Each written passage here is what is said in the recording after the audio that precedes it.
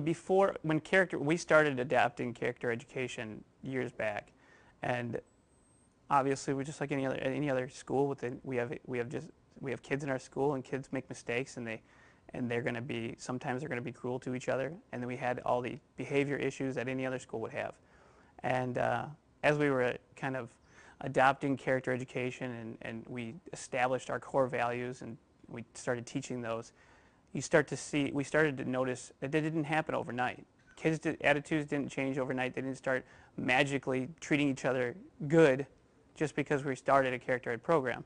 But over time, and we were using common language and we were talking about our values, kids started to buy into it.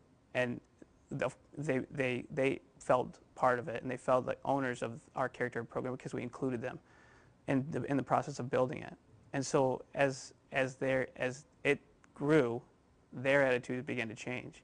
Specifically, I remember a kid was one of my most difficult kindergarten kids. He's just always all over the place all the time, and he can't keep his hands off other kids. And we started this program, and one of the things that we started doing was creating kind of a mentoring program where certain teachers in the building they'd see the kid in the hall, and they know that that's kind of a troubled kid and needs some guidance. We'd just stop and say, hey, how's it going? How's your day going? And make those connections.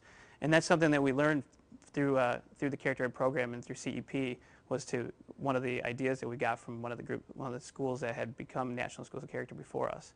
And so we implemented that. And this kid, one of the kids that I was connecting with, I'd stop by and say hi to him at his locker every day. And his attitude started changing.